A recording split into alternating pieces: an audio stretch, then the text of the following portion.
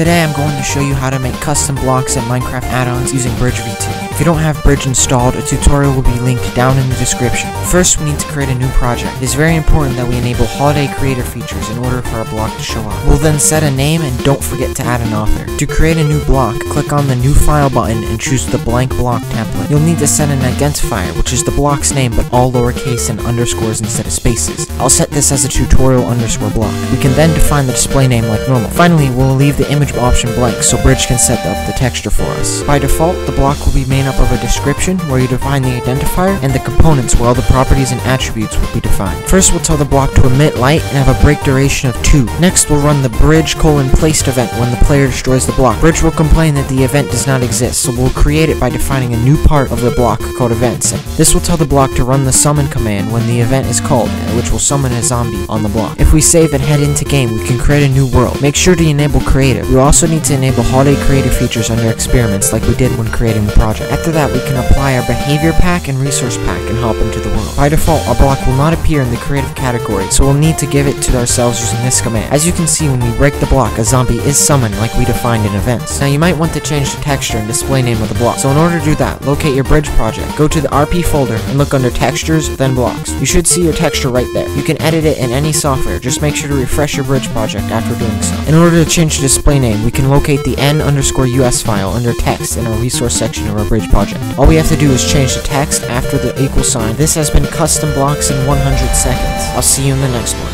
Bye.